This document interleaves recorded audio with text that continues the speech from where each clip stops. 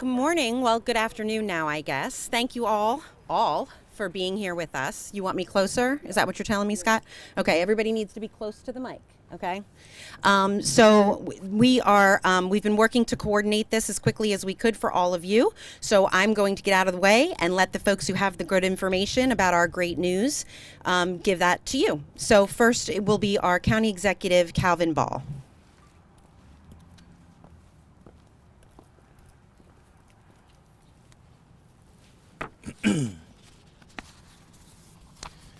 Thank you so much, Sherry.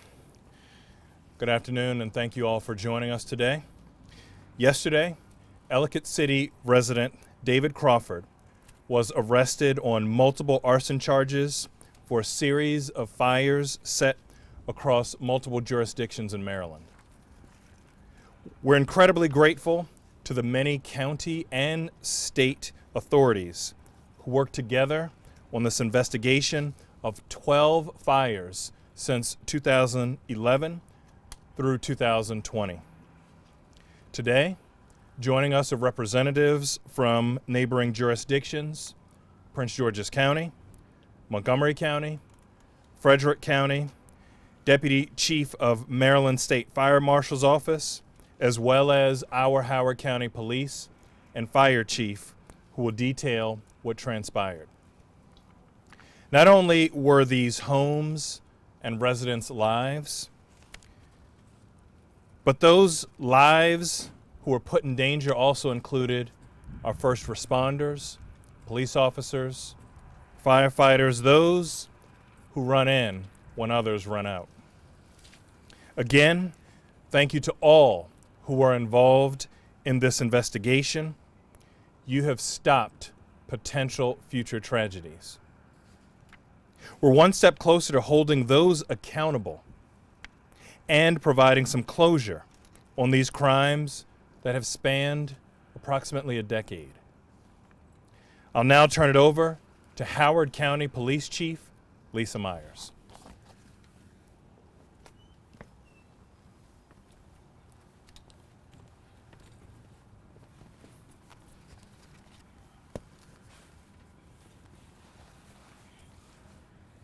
Good afternoon, everyone. I'd like to take this opportunity to commend the outstanding collaborative efforts between the representatives of police, fire, and state agencies in Maryland for helping to assist in the arrest of a serial arsonist who was linked to fire crimes throughout multiple jurisdictions in our state. Yesterday, arrest warrants for David Crawford were granted through various jurisdictions, and at 11:45 a.m. he was arrested in Howard County, where he is a resident. This effort was the result of a multi-jurisdictional investigation. Many of the investigators here were on scene yesterday during Crawford's arrest. This afternoon, I can announce that after his bail hearing, David Crawford is being held without bond. Soon you will hear about the unfolding investigation and the collaboration between many detectives and investigators who were instrumental in taking this dangerous criminal from our community. Once again, I'd like to thank all of our partner agencies for their willingness to work together with the Howard County Police Department to keep the citizens of Maryland safe. Thank you.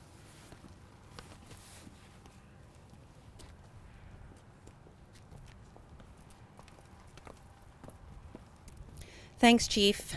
Next, we'll call to the podium Prince George's County Fire Chief Tiffany Green.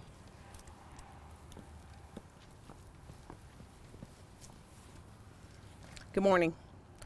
I'm extremely proud to stand here today for the efforts done by our Prince George's County Fire and EMS Department's Arson Task Force and the surrounding jurisdictions investigators. As you will hear, this is a very complex case. It extended over a decade and involved multiple counties. As a result of their collaboration, communication, we were able to now get to where we are today. This case started in 2011 in Prince George's County, but again, the work of our investigators working together across multiple jurisdictions brings us to closure today. We're able to go back to our communities and our counties and let them know that this threat no longer exists. And for that, I'm extremely thankful. Thank you.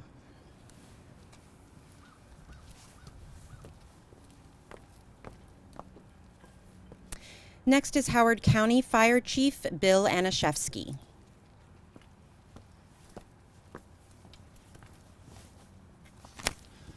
Thank you. Good afternoon, everyone. Over the period of 2017 and 2018, Howard County Fire and Rescue responded to several suspicious fires related to this case. 2 of these fires involving the same residence.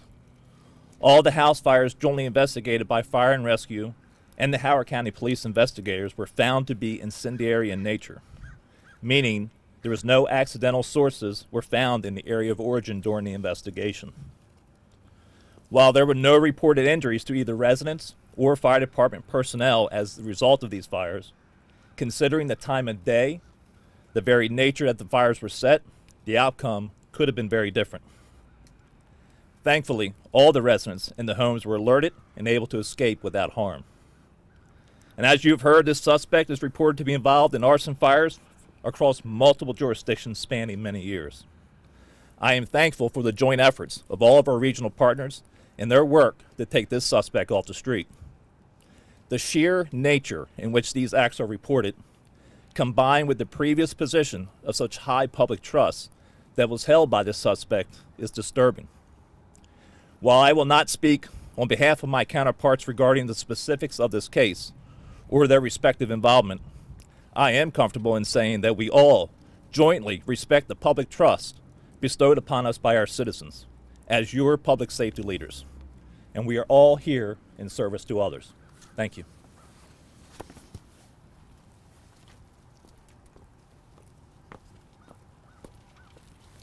Montgomery County Fire Chief Scott Goldstein.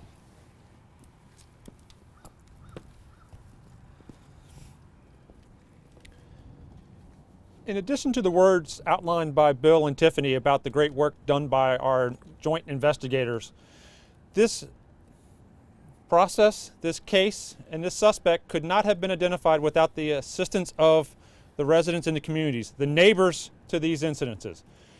Information they provided, tips that they provided, allowed this investigative team to pinpoint and hone in on the suspect that has now been detained.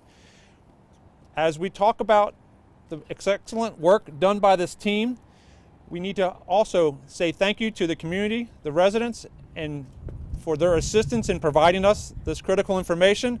And as our job is to provide a safe environment for our community and our residents, we want to ensure that those folks can go to bed tonight and future nights knowing that this gentleman is in custody, and appreciate their cooperation.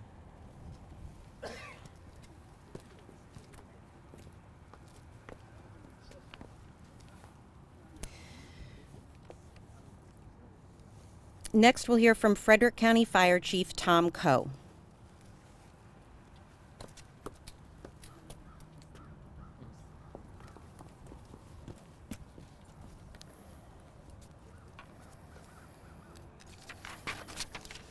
Good afternoon.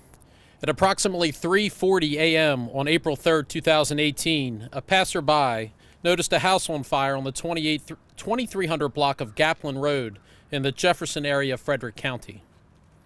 The passerby alerted the sleeping occupants of the home and activated 911. The fire department units arrived to find a small fire on the exterior at the base of the garage and extinguished the flames. The fact that the fire started on the outside of the home while the occupants were sleeping could have set the stage for a catastrophic outcome. Fortunately, the quick recognition of the fire by the citizen driving by the home allowed the occupants to safely exit their residence. The Frederick County Fire Investigation Task Force, comprised of members of the Frederick County Fire Marshal's Office and the Frederick County Sheriff's Office, conducted a thorough investigation. The task force worked with our regional partners to conclude that the cause of the fire was incendiary in nature. On behalf of Frederick County, I would like to share my gratitude with our regional partners who have worked seamlessly to coordinate the efforts in successfully bringing the suspect of these cases into custody.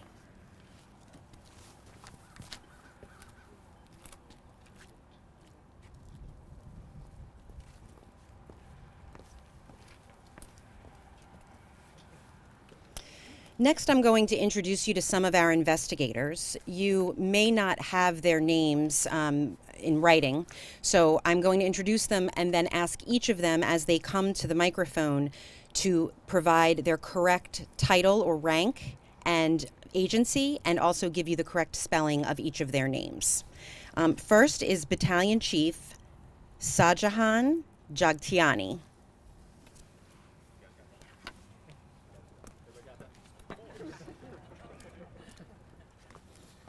Good afternoon, Battalion Chief Shahjahan, S-H-A-J-A-H-A-N, Jagtiani, J-A-G-T-I-A-N-I. And what I'm gonna do is kind of give you the break in the case that kind of brought this collaborative effort together. In early of March 2019, in the 5800 block of Maple Terrace in Laurel, Maryland, there was a house fire. The Fire Investigative Unit from Prince George's County Fire and Mess Department, along with the Prince George's County Police Arson Task Force, was sent there to determine the cause. We determined that cause to be incendiary. Through investigative leads and efforts, all of our leads were nothing. We decided on public assistance, in which we sent the video to local media. Early in 2020, investigators from Montgomery County Fire and Rescue, Fire and Explosive Investigative Unit witnessed that video, and that collaboration began there. After that, culminated here in the arrest of David Crawford. Thank you.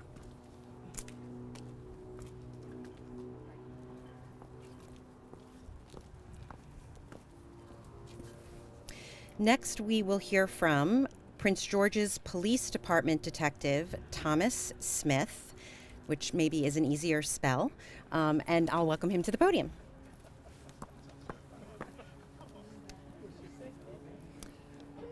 Hi, that's Smith, S-M-I-T-H. In Prince George's County, I am a police detective, and I work full-time on the Arson Task Force with the Fire EMS Department. There are 4 of us officers that work full-time with them. And so when I began assisting in this investigation, I had to learn a lot about Laurel, Maryland, as I'm not from there. And as I began my investigation, I learned that there were other fires that seemed like they may be related to this first fire I began to investigate on Maple Terrace. And as I continued my investigation, we linked a few different incidents together, including the one in Frederick County, Maryland. And then we didn't really get very far after that. So we decided to release the video of the suspect committing the crime to the media and to the public, to see if we might get some assistance in maybe identifying the suspect or something. A short time after that, Lieutenant Moe from Montgomery County Fire and Explosives Investigation figured out this suspect looked strikingly similar to his suspect that he had in a fire in Montgomery County, which he can talk about. After we realized we may be looking at the same suspect, we began to meet and go over our cases and share information. And then as that continued to go on, the case just expanded larger and larger, obviously to all the other jurisdictions affected. So I guess with that, I'll let Lieutenant Moe explain his portion.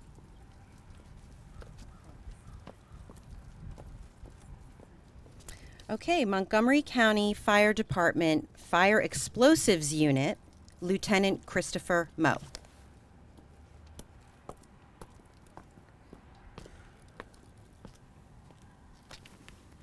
Good afternoon. Christopher, C-H-R-I-S-T-O-P-H-E-R. My last name is Moe, M-O-E. As Battalion Chief and Detective Smith said, this all came together based on a fire that we had in 2016 in Clarksburg. That was September 2016. September of 2017, I had a fire at the same exact house. To me and the rest of the investigators from Montgomery County, it looked to be the sort of the same MO. It was done the same way, and a lot of things pointed to the same person being involved. Some time went by and we worked both of those fires for several years, and we didn't get very far.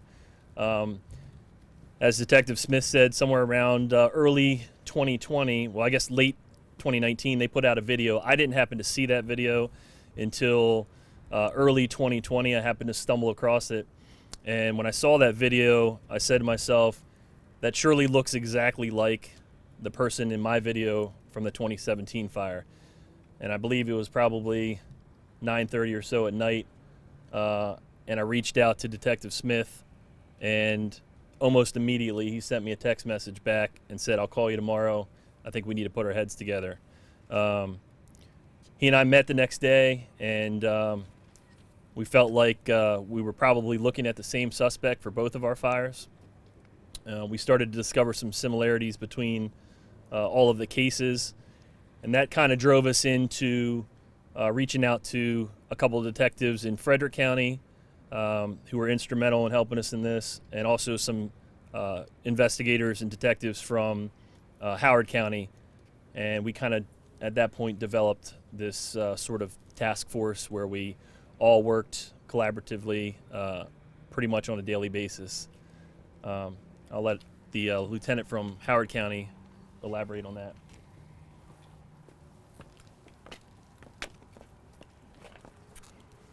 Next is Lieutenant Jason Luckenbaugh, and he is the Property Crimes Division Commander at the Howard County Police Department.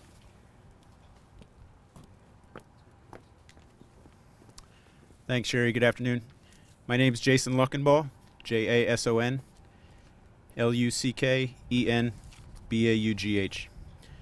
I'm the commander of the Property Crimes Division, which oversees the Arson Investigations Unit, and in collaboration with the Fire Investigations Unit with the Howard County Fire and Rescue.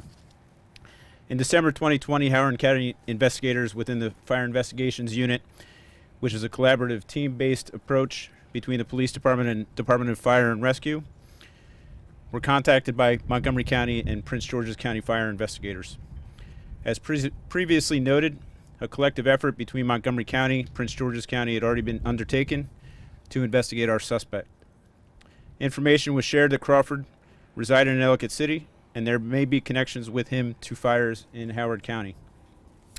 Howard County began collaboration to assist in the execution of the search warrant at the suspect's residence on January 5th. A large amount of digital evidence was then processed and analyzed, and along with many other investigative aspects, methods of operation, and such, Crawford was identified as likely linked to 5 fires within Howard County. Of note, one car fire on Country Lane in Ellicott City in March of 2017, linked to the victim through the court-appointed Special Advocate Program. One inhabited house fire on Avalon Drive in Elkridge in June of 2017, linked to victims through chiropractic appointments. 3 fires at Spring Meadow Drive in Ellicott City. One inhabited house fire in December of 2017 at that location. One malicious burning of the lawn in August of 2018. And a final house fire in September of 2018. These were all linked to the victims through membership in local community associations and partnerships in Howard County schools. On March 3rd, 2021, investigators from multiple jurisdictions, including the Howard County Police Department and the Fire Investigations Unit with the Fire Department, initiated charges against Mr. Crawford and served arrest warrants on him at his home in Ellicott City. He was then transported to our Southern District and then transported to our Howard County Central Booking in Jessup, where he was served with his arrest warrants. I do want to point out the significant dangers that Crawford placed on the victims, responding firefighters, police, and other emergency services in each of these fires. Lastly, I'd like to thank the collaborative effort of the joint FIU of the Police Department and Fire Department, the partnership with the Howard County State's Attorney's Office, and namely the effort of this multi-jurisdiction county work group in bringing these cases all together. The group worked handily for months to investigate and jointly bring charges as placed yesterday, and they worked on a daily basis, sometimes at all hours of the day. The suspect was charged with 28 counts of different violations within Howard County, which were all served on him yesterday. Thank you very much.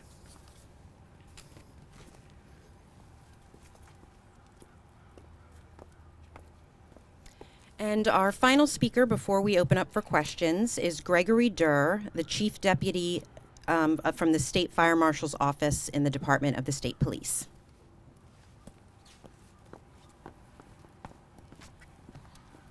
Good afternoon, everybody. I'm Chief Gregory Durr, Maryland State Fire Marshal's Office, Department of State Police. We are primary investigative bodies for fire and explosives for 17 out of the 23 counties in Maryland. We currently have an open case in Charles County right now that we are investigating.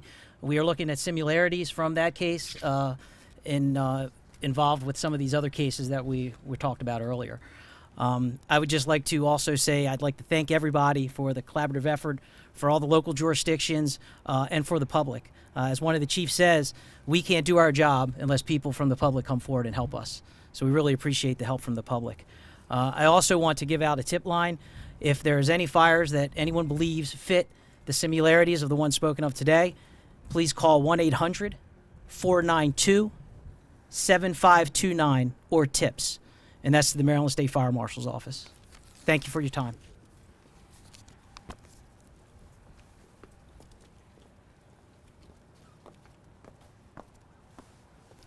Okay, we're going to open up for questions. Here's how that's going to work. I will, if you'll give me the luxury of a moment to repeat your question into the microphone so that the folks who are watching online with us right now can hear what you're asking. And then also bear with me as I turn around and try to identify which of these very qualified people is the right person to come to the podium to answer your particular question. So, let's give it a go. Sherry, yes. In court today, both the judge and the assistant state's attorney used the word terror and terrorize to describe the effect on victims. Could any of your investigative colleagues characterize that for us, please? The question was that today in court, the use of the word terror and terrorize was used when describing what this suspect did to his victims. So I'm going to turn this over to one of our investigators.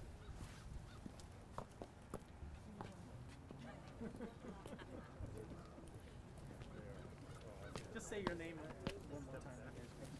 Again, Christopher Moe, M-O-E. To your question, I think that has to do with the repetitive nature in a lot of these instances. You know, some of these victims were family members, where he went back once or twice or sometimes even 3 times. As the lieutenant from Howard County spoke about the fires that occurred in Howard County, there was more than one at the same place. So I think that's probably what they're referring to.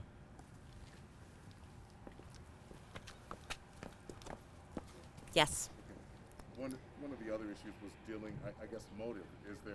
Was this, these people who were chosen, I guess, why were they chosen? What was the motive? The question is, what was the motive in each of these cases? Why were these particular people chosen as victims?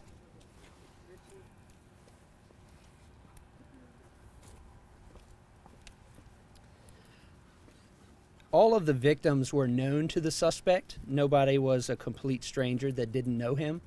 There are a lot of cases, so the motive in each one is probably a little bit different, and some of that is still under investigation, so I can't really go into specifics for the motive in each case.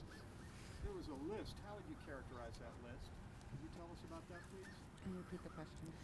The question was, there was a list, and how would I characterize that list? I don't know how I would characterize it other than I think that list is pretty self-explanatory. Do you know if any of the people on the list were people who he may have encountered as an officer? You're asking if any of the people on the list we believe may have encountered the suspect as when he was an officer. Can we get each person to just say their name one more time? Just want to say your name each time. Sure, I'm Detective Thomas Smith with Prince George's County Police Department, Arson Task Force. The question was, how did he know the victims? Were any of the victims people that he encountered while he was an officer? Were any of the victims people that he encountered when he was an officer? So civilians, not as a police officer, no. he did know them, but he's been retired as a police officer since 2010. So none of the victims were, you know, someone he encountered prior to that. And can you give us the nature of his resignation? Because all of these fires started after his 2010 resignation. Do we know if any of this was retaliation for something that may have happened on the job? The question was, do I know if his resignation in Laurel had anything to do with retaliation? To that, I can't really speak to why he resigned from Laurel. I would probably direct you to them. And again, the motive is still under investigation in some of the cases, so I couldn't really speak to that right now. Can you give us an idea of what the similarities are, what some of the similarities are with all of the victims? Because we're talking about Frederick County, all of these different areas. What was one of the main similarities between all of these people? I'd say, so the question is, what are some of the similarities in the different cases? And as you probably know from the court documents, he knows all of the different people. No one's a stranger. The time of day is always pretty similar. So it's at night when people are home and asleep in their bed. You know, at 3 o'clock in the morning, most people are not awake. There's usually, you know, a set fire to their home. You know, it usually wasn't a vehicle target. We do have a few cases that involved vehicles, but usually he set fire to their home. Could you please talk about some of the unique evidence? For instance, you know, Apple Health Monitor, which helped you put together movements, etc. That's going to be of interest to folks. Tell us a little bit about that, please. So the question was, could I talk about some of the electronic evidence that we had? Again, we served a search warrant at the suspect's home in early January, and during that search, we seized a large number of electronic items. As most people know, everyone has a cell phone now, everyone has a computer. You know, electronics cover a large amount of our lives in these days. So as an investigator going back and looking for information about a person's life and what they've been doing, that's one of the first things we want to look at because we can go and retrieve some of those things. And as you probably read in some of the court documents, we have found items in those electronics that lead us to believe that the suspect committed these crimes. Sir, in the time on that point, I'm sorry, on that point, I'm going to ask your opinion, I guess. Did he use his police knowledge to commit these, or was it sloppy, or per se? Hey, Jennifer Donnellan. I'm the Director of Public Information and the Office of Community Relations for Prince George's County Fire EMS, DONELAN. I just want to, you were asking about the police officer and his role as a law enforcement officer and whether that had played any role in terms of targeting his victims. I think you're asking the same thing. No, I asked, did he use his police knowledge of how you commit crimes? Or, you know, did he use that to do that? Did he seem like he was smarter than the average criminal? Well, he's locked up now, so I guess that didn't pay off. But if you read the probable cause, the statement of probable cause, it's about 17 pages long. It goes into detail about some of the things that they were able to glean from the search warrant. But in terms of his role as a former police chief, former member of law enforcement, he did not utilize that position. And I want to make sure that we're clear. None of his victims were civilians with whom he had contact in a role as a member of law enforcement. The other victims, as you'll read in the press conference, in the press release, and in the statement of charges, those were people with whom he worked. They weren't civilians with whom he dealt with, say, on a traffic stop or anything like that. So I want to make sure that we're clear on that. And then in terms of whether or not his role as a law enforcement officer helped him come up with these different, you'd have to ask him. But obviously I think that the end answer and the conclusion is he's currently locked up. Ma'am, you or someone, Or anybody. you talked about how you were able to connect the videos of the different fires and about the raid, but what brought you from having a picture of a suspect lighting a house on fire in the middle of the night to Mr. Crawford? How were you able to connect those pieces? So the question is, we had multiple videos and that there were similarities, but ultimately, how did we piece together? How did they piece together that all of them were committed by the same suspect? That they were Crawford, yeah. That it was, yes.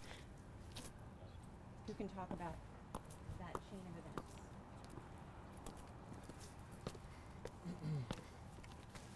events? Chris Moe, MOE. So,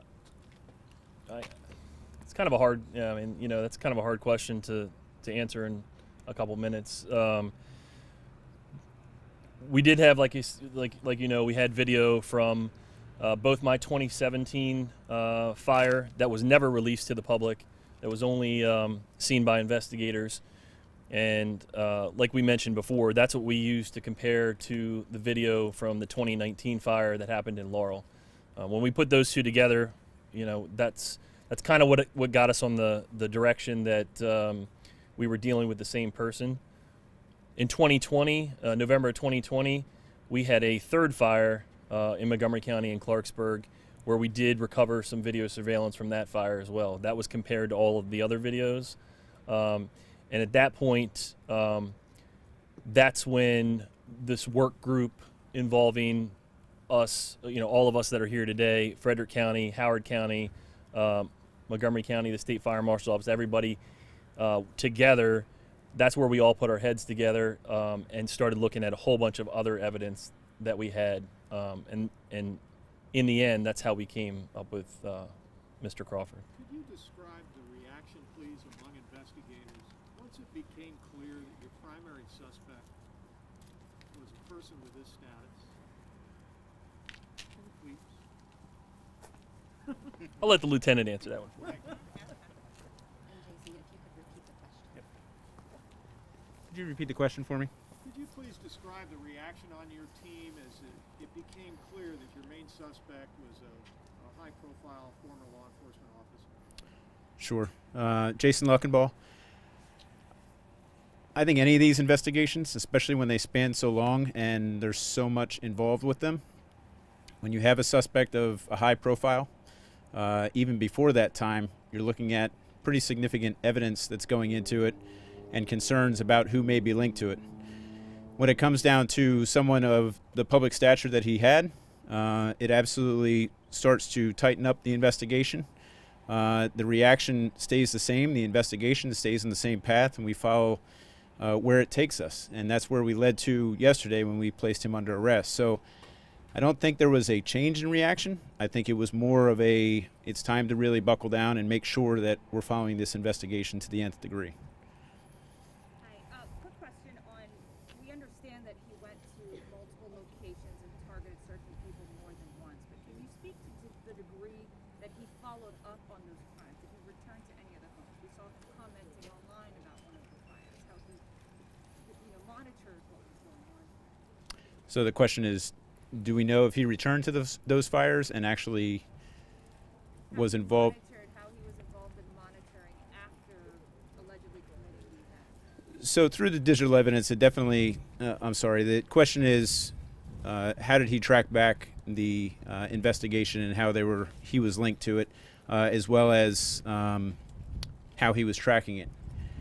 So through the digital evidence, it took us down a lot of paths to identify that he was actually doing research on some of it, on a lot of different facets. He was linked to these victims, as is noted in the charging document, and it's clear that there were definitely linkages depending on whether they were committees that he served on with others or other aspects in prior job life, etc.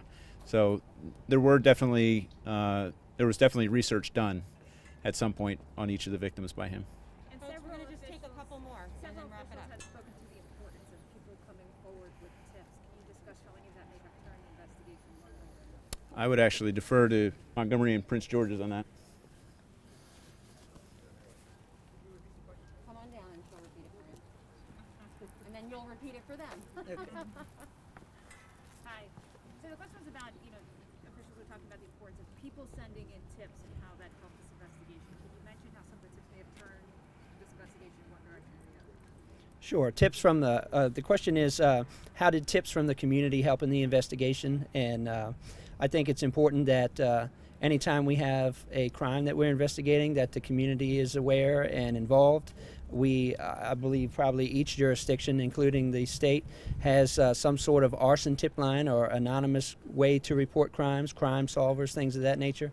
And those are obviously very important. You know, a lot of times the smallest thing could help us understand what's going on and solve something. So, you know, when people call in arson tip lines or crime solver information, that's always helpful to investigators. And of course, I don't want to go into specific tips in this case, but there's no information will hurt. We did follow up on a number of leads, specifically in Prince George's County, and we thank the public for giving us that information. Two more people. Do investigators know about the allegations that he fired shots at a building while he was chief? And if so, why wasn't he prosecuted? Where are you talking about? Jennifer Donnellan, Prince George's County Fire and EMS. So I was told to ask, do investigators know about allegations that he fired shots at a building while he was police chief? Do you know where? Not that. Okay, so what I can speak for is certainly for the jurisdictions behind you, we don't have any charges like that in our jurisdictions. Thanks. And one more question here. In terms of the evidence that you found at the suspect's home, do you have any reason to believe he was ready to set another fire, or any evidence that he was going on another spree? The question is, based on the evidence that was found in his home during the search warrant, did the investigators find anything that indicated that he may be preparing to commit another arson?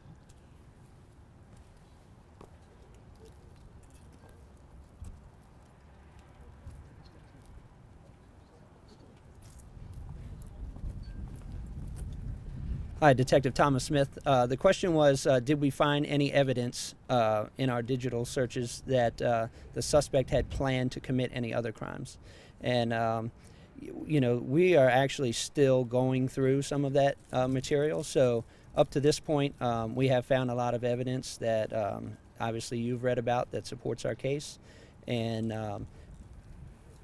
the rest of it is kind of still under investigation, so I can't really say much more about that, really. In terms of I think there was a mention of a list of like places that he had targeted or he had found. Were there any recent places in that list?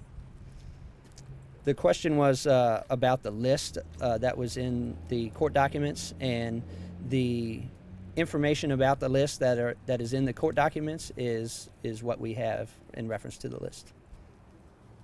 Okay, so we're going to wrap it up.